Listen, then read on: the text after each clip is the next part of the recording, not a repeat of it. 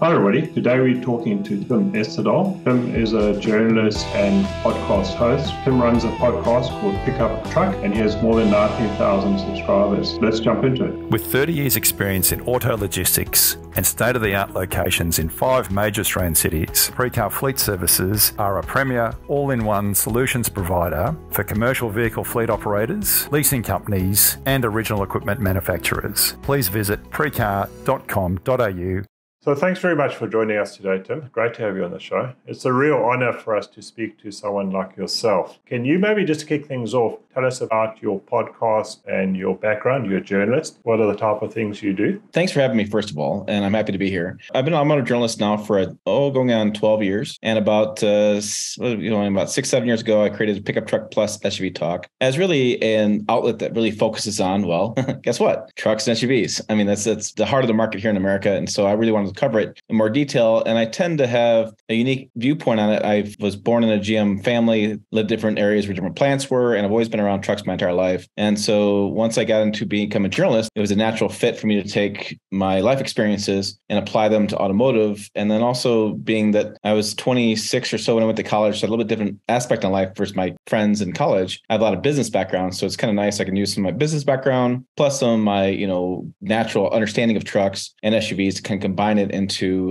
we do a podcast, we do live streams, we have a YouTube channel, we have a website, and we do, well, all your social media these days, all the TikToks and Facebooks and things we have to do these days to make a living. But we do all that stuff. And so, just really hyper-focused on the truck and SUV market, usually in the United States, although I will say I have a growing audience in Australia. I have a growing audience like in France and Germany, also in some more Nordic countries, because as people want to explore more and get outside more, a truck or SUV is kind of a natural fit. And they tend to like the bigger sizes like we do in America, where you just have more room inside the vehicle, more stuff you can carry. You can be out for longer trips, longer distances. So I'm finding that happens in my audience a lot, where I can't say they're cross shopping, although I've had some people reach out that have a little coin in their pocket and they're importing in full size trucks and they don't really care about the price. That's what they want to have. Pickups SUVs are very popular in Australia. All your tradesmen use pickups for their business. They can load the tools in the back and then they use for a family vehicle on the weekend, normally double cab. So that's very popular here. I think there's a growing demand for importing the bigger pickup trucks. We're starting to see that in Australia. There's a definite segment there. It's not huge volume. I just was recently talking to the Ram CEO about this, and he said they have a company they use to convert the left-hand drive to the right-hand drive because you're a right-hand drive country. But there's a lot of import going on with that, and he said there's a lot of demand. He says, I remember talking to actually the Toyota chief engineer as well, and they are working hard to get the Hilux to be able to carry more capacity because they have a lot more campers going out in the outback. And because they have that demand, that they're kind of against the wall because that platform can only do so much, but there is such a growing demand. It's like, why would you buy 2 vehicles when you can have a truck that serves as a family purpose and also as a worksite service? I think that's what makes trucks and SUVs exciting, is that the growth now in development with trucks and SUVs has been very much towards more utilitarian, but more comfortable. And, we're finding creature comforts all over the place. I mean, I told a story once where I was with the Ram CEO and he was describing a truck at a press conference, and he got done. He did his whole song and dance. And I said to him, I don't know if you're describing a Chanel handbag or a full-size truck, because he was talking about all the bling and the chrome and the materials and the leather behind and the snaps. And I was like, then he was talking about the suede headliner. Like, I'm sorry, I've been in trucks for years. I've never thought about cross-shopping trucks based on the headliner material. It's never crossed my mind. But I think our biggest challenge in Australia here is exactly what you said. There's not that many countries that are right-hand drive. To get enough volume to actually justify doing that conversion to right-hand drive is very difficult. So we lose out on a lot of opportunities of being able to just have access to certain models and certain units. So it restricts our market, unfortunately, quite a bit. Yeah, I've seen some photos of the conversion being done, and it's really extensive. And I can see why it's expensive, because it is quite the operation. If you guys would just go and just switch, it'd be fine, just make it happen. You got the power, right? Just, John, go tell them to do it the other way. I wish we could. But the market's the power. So if the demand's there, people will do it. So it's all about business. So if they can make margin out of it, they'll do it. What are the differences in terms of the pickup? How do you see it evolving in the future? Because you mentioned all the interior changes and that. Do you see it evolving further than that? We're going to see more and more electrification, whether it's through full EVs or a hybrid situation, or there's a lot of talk about hydrogen as well. We're going to see a lot more technology in vehicles, especially trucks. We're looking at things where I can hop in the truck with my phone, and my phone is the key. And now I just need to press the start button and go. And we're going to get to the point where we're going to do the same EV stuff like Tesla does, where if you just hop in the Tesla with your phone, you just start driving. There's no on button. You're putting your butt in the seat. That's the on button. We're seeing some innovative features. So like the Ram EV concept had an interesting feature. It was called shadow mode. And I didn't know what to make of it. And I was talking to some different ranchers about it. And so the idea here is if you were to by yourself trying to get into like a horse corral, you could open the one gate, stand in front of your truck, and basically summon your truck to you. And after it goes so far, walk behind it and close the gate. So you don't have to open the gate, hop in your truck, drive through, hop out of the truck, close the gate. Is it a game changer? To some, maybe. To some would say that, yeah, I got to have that feature. But I think that's what we're going to see more and more. Continue to get more technology. They could get a lot more complex. I think what we're going to see is the internal combustion engine has never been more reliable than it is today. But we're going to see all these different add-ons to these vehicles. That's what's going to cause a lot of conversations online on reliability. It's the engine's going to be fine. The V8s, V6s, whatever. I think V8 will maybe go away except for heavy duties because there's just not much use case once you start doing a hybrid system in the V6, or you do like a inline four, like Chevy's new 2.7 inline four is a really good engine. And so I think we're going to find engines that get smaller. We're going to find a lot more technology, a lot more turbos, a lot more batteries, and a lot more hybrid situations, electrification. I don't know that we're going to see much more luxury because we've already kind of met that luxury customer's demands. Price is going to keep going up. I was just talking to General Motors VP of operations, and he's basically like, we don't know if there's a ceiling for the price. We're going to keep raising the price until you all stop buying it. And then there we are. So I think we're going to see it's going to get more and more expensive, more complex, but it's going to have some features, I think, that are going to be game changers for some. Some won't ever use them, but they're just going to have more of that cool factor that people really are buying these days in other vehicles and other parts of their lives. Especially this next generation coming up is they don't tend to spend much money on furnishings and housing and stuff. They want their Xboxes and their computers and their technology, and they see technology as being the end all be all. So it's an interesting shift. We have this customer base that's 55 to 70 years old is buying the full size truck. They've always wanted a new full size truck. It's the only truck they've ever bought in life. This brand new full size truck. And then we have, I'm going to call them kids, but it's basically my daughter's age, 20 to 25, who are just buying what they want, and they don't care about the price. They just want to get what they want. For them, it's about how much is my payment. For the 55 to 70-year-old guy, it's like, how much is it actually? Because they have the cash to pay it outright. Funny things happen. I was on a Facebook group, and some truck owners were actually bragging about how expensive their truck payment was. And I was like, wait, you're bragging? And they're like, oh yeah. I'm at $1,500 a month or $2,000 a month, or whatever it is in Australian dollars. They were taking out shorter term loans. They were taking out 12-month loans on a $65,000 truck and paying it off in 12 months. It's mind-boggling. And it's interesting because you get like the customer base for trucks has changed so much. I still get guys who are like, I want a roll-up window. I want a V8 without any turbos. I want no hybrid. I want no batteries. I want nothing in it. I just want to have a radio, and I want to have my engine and no sensors, nothing. Roll-up windows is all I want. And I said, I know where that truck is at. It's at the junkyard down the street. Go ahead and get one 1980s truck, because that ship has sailed. These trucks these days are so much more complex, so much more going on. And are you seeing much in terms of diesel engines, or is it all petrol? Yeah, actually, I own a diesel right now. I bought a Silverado diesel for this year. I buy a new vehicle every year for the channel, for the business, and then I review a lot of vehicles. Diesel is a very interesting thing in the United States. It's had a bad reputation really over the years. We had the Volkswagen really screwed up some of that stuff with their Dieselgate cheating kind of scenario. We've had some 1970s and 80s diesels that were really pretty poor versions of it. And so we have automakers a little more cautious about diesels. The Silverado I have, and GMC has one as well, in the Sierra, are really solid diesels. But on the same token, we had Ford who had a diesel and a half ton, they killed it. We had Ram who had a diesel and a half ton, they killed it. And General Motors killed the midsize diesel in the Colorado and the Canyon here in the United States. Globally, I believe the Colorado still offered in that 2.8 liter diesel, but here in the United States, they killed it. Again, we have customer demand that's a little bit different on diesels. I don't think as a country we're really set up for diesel very well. A lot of fueling stations have diesel in like the back corner a lot with the semi trucks, and it creates some awkward times when you're filling up your little vehicle next to a big semi truck. And I just don't think that customers really like the next generation diesels with the emissions equipment that we put on these diesels have really caused a lot of concern about reliability and whether or not they're going to work well. And so really an interesting place where I think we're going to see in the future, we're going to be offering in the half-ton segment or in the midsize segment, we're going to offer a hybrid only vehicle. That's it. And then in the heavy duty and really work truck kind of big segment, we'll have a diesel gas. I think that's where the industry is kind of heading to this point. I don't know if we're going to get there anytime soon, but it seems like that's all the energy heading into two different directions. Because I heard there was some development on a diesel electric hybrid. If you got into a remote area where you ran out of charge, you could actually use the diesel engine to charge your battery. So I don't know if there was much work done on that or where that's at the moment.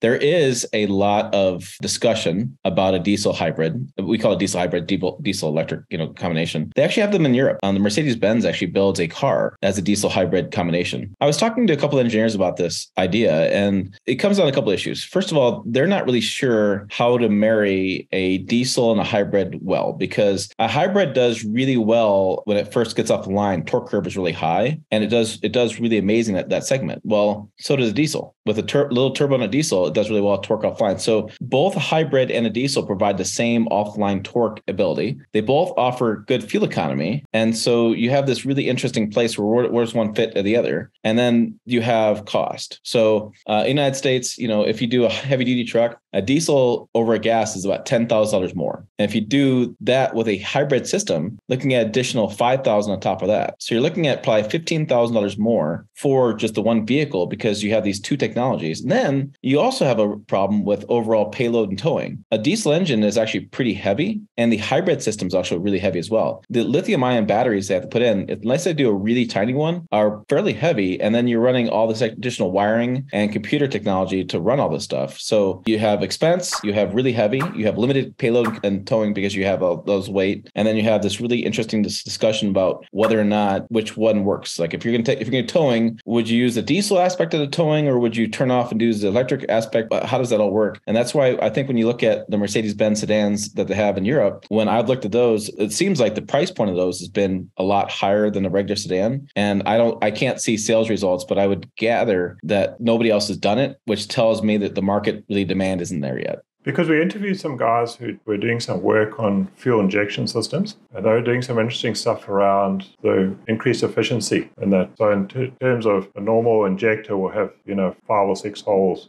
They've developed a nozzle which has about 150, 160 holes, and they got a lot higher pressure in the injector. So what they do is get a lot finer particle, and it creates great efficiency. So you can do away with all the add-on stuff to improve emissions. So it looks like quite exciting stuff, but I know they've done quite a bit of research and quite a bit of testing, but they were looking to try and get it to that next stage. The compression ratio is a really interesting topic. So Chevrolet's moved to a full aluminum block for their little 2.7-liter turbo. And the reason for that was the aluminum technology has improved such a degree. Aluminum blocks used to be a real big issue, but now they've improved such a degree. Now you're having weight savings. Now you're gaining efficiencies. And automakers are always striving to get more efficiencies for less parts, more reliable. It's interesting because they come with these systems where it's like, well, why do you do all these parts? It's unreliable. And they're like, hey, we're trying to get these parts out of here, but we have to have certain things to make the engine run. I'm a big fan of diesel. I think it can be even more efficient as we spend more time and energy on it. I just feel like, especially in the United States, the time and investment is not there for diesels. I am seeing some exciting research into renewable diesels that are not biodiesel. It's actually a secondary form. It's made out of soybeans. And we're seeing renewable diesel being shipped to cities in California. For those who don't know, California has its own air resource board. It's called the California Air Resource Board. And they have their own emissions levels that they try to meet. And so they're able to take this renewable diesel that they grow in a field, basically, and send it to a refinery. The refinery ships it to California. And that renewable diesel burns so cleanly and without any modifications. So you don't modify your truck at all. You just put it in there and you just fill it up. So when that happens, then you're able to have less emissions. It actually meets the overall emissions requirements in California. And if we get demand to be built up, we'll find a price point that's going to be more consistent. And, with the renewable diesel aspect of it, you can do a price point that could be more consistent than you would in a refinery setting or an oil drilling setting. We have a lot of demand in this country for diesels and fuels. In the Northeast, a lot of homes up there heat their homes with diesel fuels in the wintertime. So we have this back and forth of atmosphere with diesel pricing. And I'm always a bigger fan of let's have a more consistent price point, because that way from a business standpoint, you're able to budget better because you have your price point being better and renewable diesel being an option. Another thing that I think is really interesting, and I'm waiting to see more about is there's a hybrid diesel combination coming out that Toyota's been working on. I think I'm going to be working on, because now you can take hydrogen fuel that you can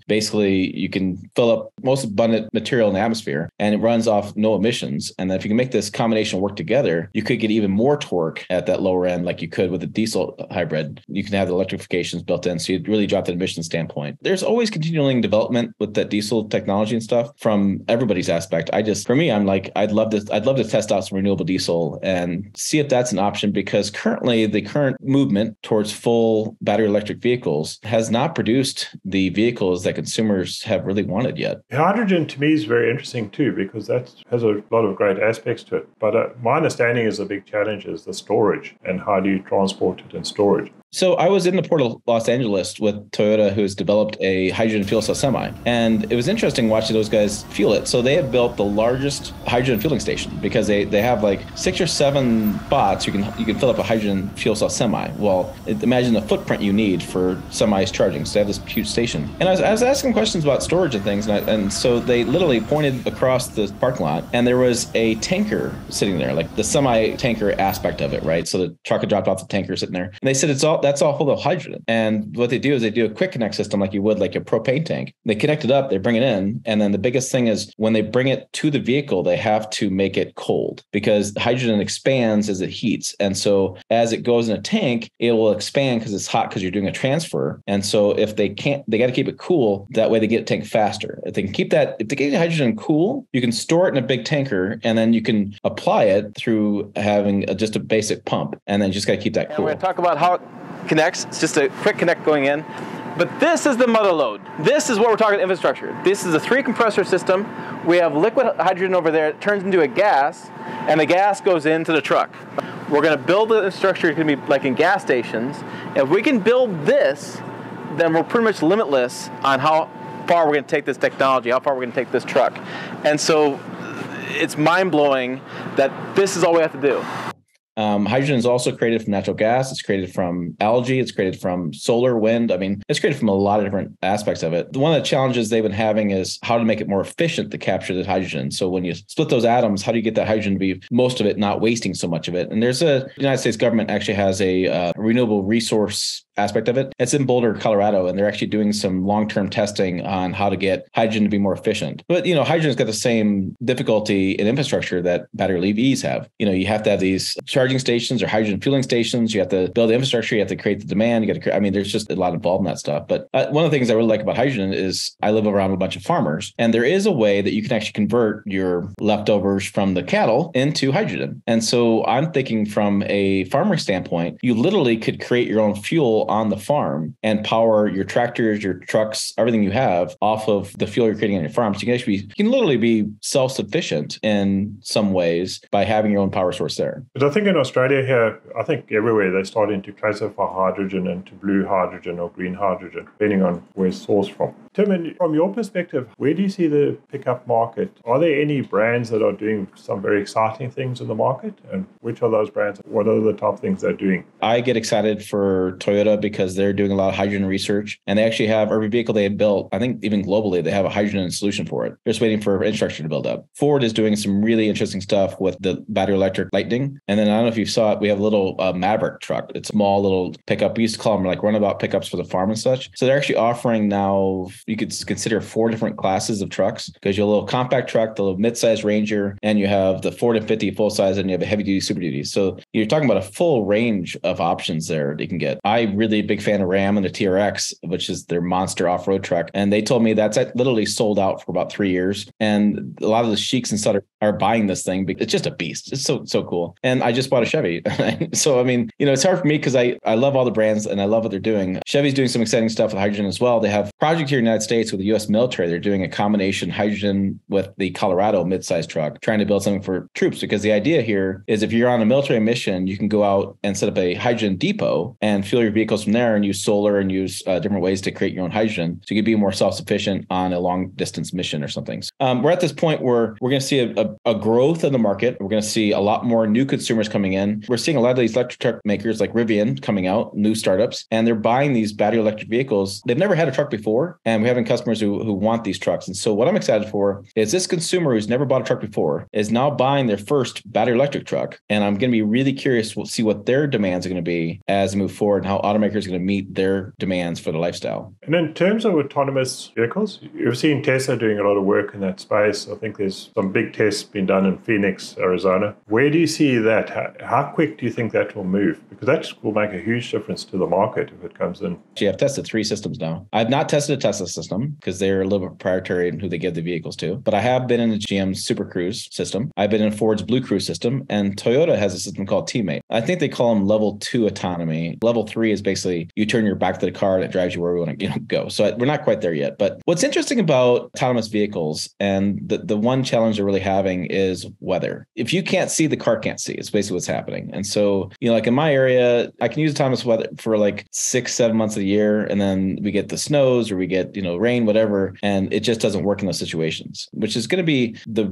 real thing moving forward and how to deal with that. So like battery electric works really well in the Sun Belt, right? So if you have a sunny area, battery electric actually works really well because, you tend to have better weather and batteries work better weather. And same with autonomous vehicles. In warmer climates where you don't have the rain and windstorm, stuff like that, and you keep the vehicle cleaner, you can reuse autonomous vehicles. I think it could be a game changer. For example, in Australia, I know you do your big long haul rigs where you do like 2 or 3 semis together and you go to the outback with these big trailers. There are situations there that actually would make sense, right? So if you're going to drive 12, 14, 16 hours, why not let the vehicle drive in those designated spots that make sense? And that's what the United States are doing. There's certain highways that they're allowing for autonomous driving, and that's setting up different parameters for that safety-wise. And so it does work. It's a really eerie feeling behind the wheel of an autonomous truck. I actually had my wife drive one, I don't know, about 3 or 4 months ago, and she was freaking out because you're told to let go of the steering wheel. Well, and it's driving. And so what do you do? And so my criticism with it has been, frankly, it's that because level 2 autonomy requires a driver in a seat and uses cameras to look at your eyeballs, make sure you're paying attention to the road. And so I don't understand where the net benefit there is. I'm going to sit here, but I can't look at my phone or it's going to beep at me and tell me to look at the road. I can't read a newspaper or anything because it's going to tell me to look at the road. So now I just sit there. I don't know what the real benefit here is. I mean, I could see it again, if you were long haul driving and you want to take a little break, rest your body a little bit because you're not resting your eyeballs. And I find that I'm actually less relaxed in autonomous driving. I'm more stressed because what happens is if you go through like a corner and the truck can't make the corner or something, if the system doesn't work, it'll say, take the wheel, take.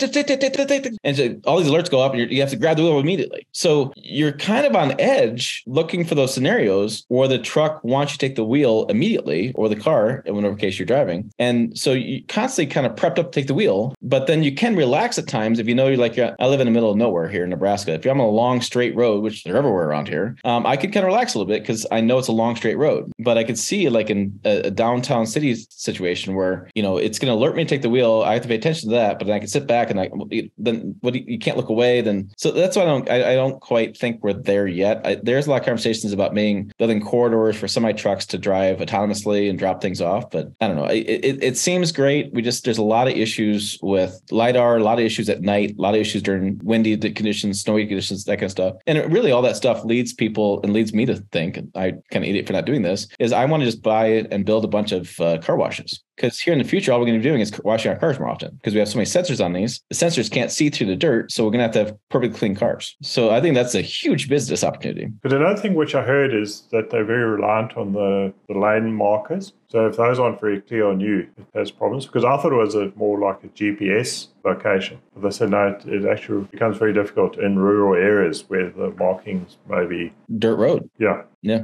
I didn't realize that. I thought it would have a GPS tracker that could take it down the dirt road. Well, but GPS is only accurate to within a couple feet. Yeah. So then they use cameras built into the mirror, like the top of the windshield, and then those pick the lane lines. Then they use sonar. They actually have sonar below the logo, the vehicle on the front that sends out sonar, and then so they use other cameras to read around you, and so that's how they work. There is a new technology called LiDAR, which is basically makes a 3D dimensional view of the surroundings, and our U.S. military is working on that situation, trying to get that to marketplace. What they want to do is they want autonomous troop carriers, and so you put your troops in the back, and then the vehicle drives to the spot and drops the troops off and turns around and go back, and that's all it does is autonomous troop carrying. And so you can cut down on casualties because there's no driver in the vehicle, cut down on snipers taking out the driver, that kind of situation. And then you could actually cut payroll as far as you don't need that driver driving troops to the front and back. Or like imagine like a tanker, like trying to refill tanks or something. If you just type the coordinates where it needs to go, it could drive out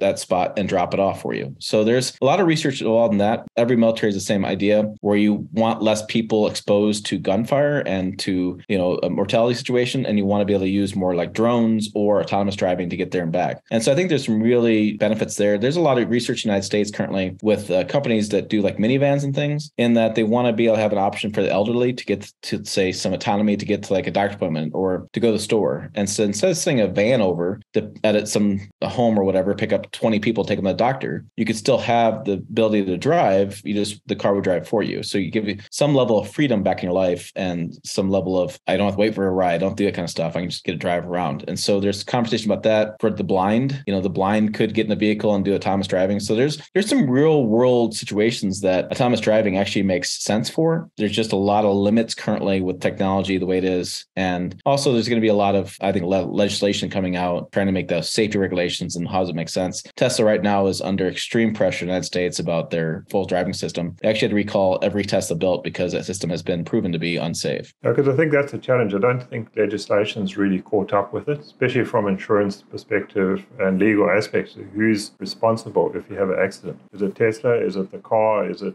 the driver who is sitting behind the wheel? So I think there's a lot to be sorted out in that area. Yeah, absolutely. And trying to get people to understand is it fully autonomous? Is it level 2, level 1? Where's we're at? We've had so many stories of guys sitting in the back of their Teslas going down the highway in California playing with their cats or something. They get in an accident. Like, well, the car was driving me. And Tesla makes it very clear in all their documentation, everything, this is not full self-driving. But then they call it autopilot. So it's like, come on here, guys. Do you see any other major trends in the automotive industry that are coming that could really impact the industry? There's a lot of changes happening. I think we're going to see a real growth in a compact truck. I think we're going to see a lot of real growth in the city dweller aspect of it. I think we're going to see sedan sales continue to diminish. You can take a little Ford Maverick, for example. It's crew cab. It's a 4 or 5 foot bed. You can get that in a hybrid system. In the US, it gets 30 miles per gallon. I think it's 30 or 40. So it gets really exceptional fuel economy. It fits in parking spots. And then you have the utility aspect of having a bed. So if you want potting soil,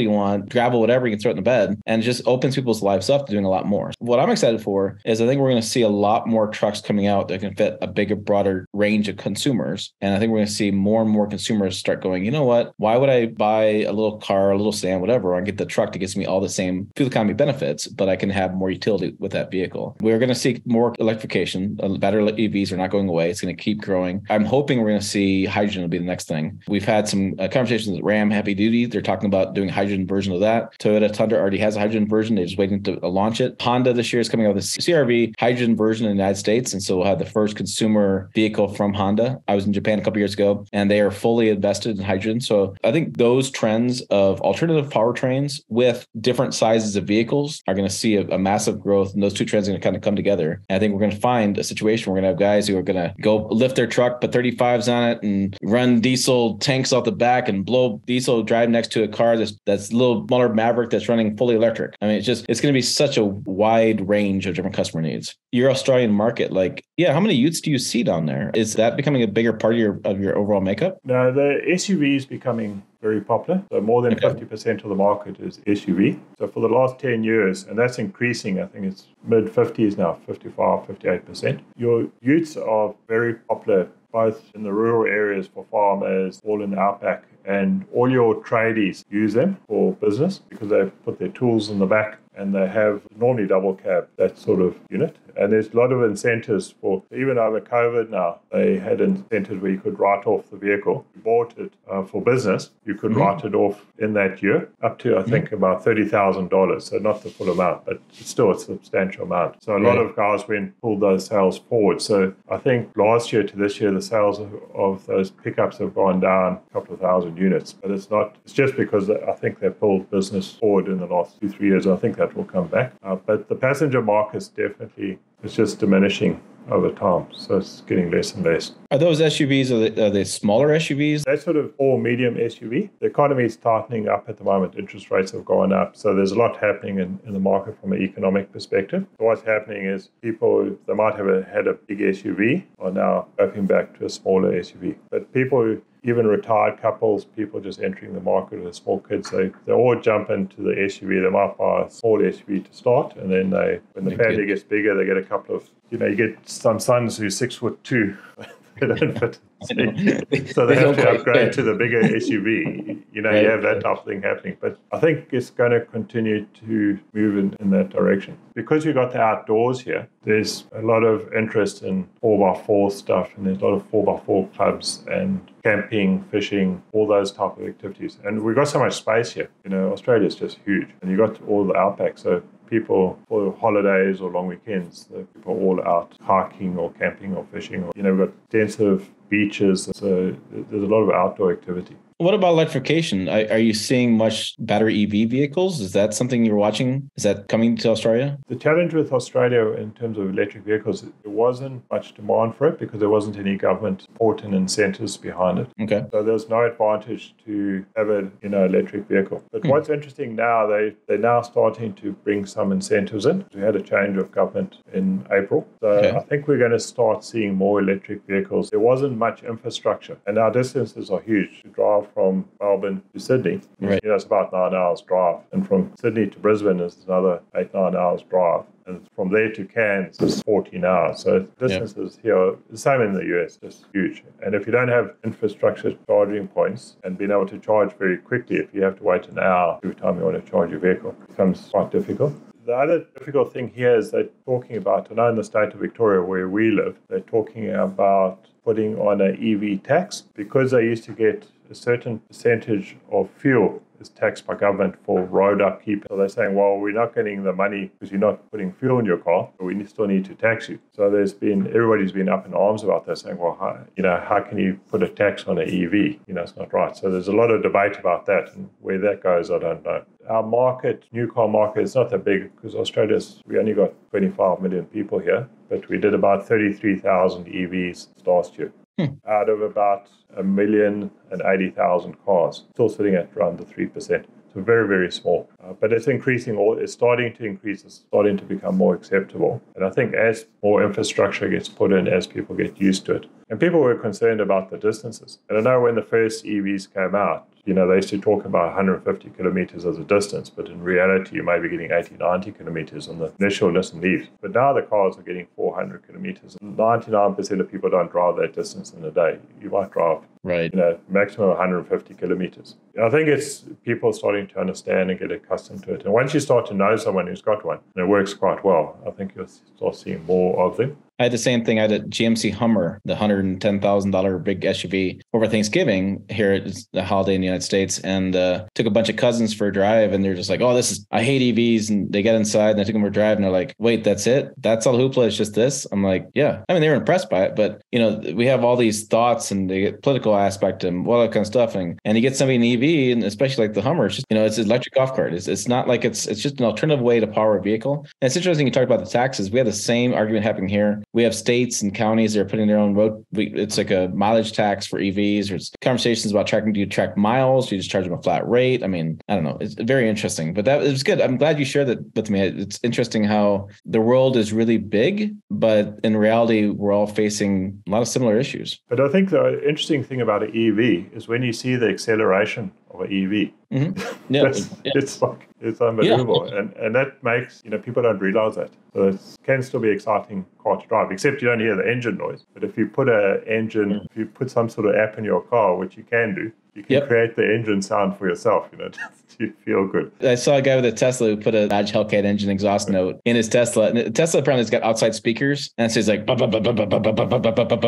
he's going around. It's fully electric. It doesn't make any noise. But yeah, it's interesting. EVs are also interesting for people that live in colder climates, in that there's no waiting for the radiator to heat up. And so you have cabins that are warmer faster, and you have just there's always a little things that, the acceleration's fine, but, it's also smooth and quiet. And it's very well balanced, because now you put the battery in the middle of vehicles, the center of gravity is really good. You don't worry about like big SUVs where you have you oversteer through a corner where the vehicle's kind of pushing it away out of the corner because you're trying to steer through the corner. With an EV, it's a very linear experience. And so it's a very interesting, I think people get too tied up in EVs and what they do and what range, all kind of stuff. And they don't always see all these different benefits to them. And I actually have 2 different EVs in order, because who knows what I'll get. There's really no infrastructure around me, but the reality of the matter is I would do all my charging at home, and at home charging, like that Hummer had like a equivalent of like a 40-gallon gas tank, a massive tank, just huge. And it cost me maybe $10 filled up with electricity. And it's so much cheaper. And it's like, is it environmentally better? No, the Hummer's not an environmental vehicle at all. It's a toy. We're still running stuff on coal here in the United States. So it's not cleaner. It's not all this kind of stuff, but there are some really fun benefits to them that you just don't anticipate until you drive one. But I was involved in setting up the first EV dealer network for Nissan when they first brought out the EV in Norway. And one of the big concerns we had is because it's so quiet, pedestrians don't hear the car coming. Mm-hmm. So there was a lot of debate in the company. How do we try and counteract that? And I don't think we ever found a solution for it. Do you put speakers as Tesla and put a vehicle noise too? Because people are stepping out in front of the cars all the time. Yeah, pedestrian accidents are actually pretty massive. I remember doing some conversations. It's interesting to go back to Australia, the kangaroo bars. So in your Outback, a lot of your trucks are having kangaroo bars, which are, if you don't know, and I'm sure your audience knows, but there's basically steel bars go in front of the vehicle because you have so many kangaroo accidents. There's basically 4 steel bars that keep the kangaroo from damaging the vehicle. However, what they found, and when you take those same trucks into a city environment, is that they're literally killing pedestrians.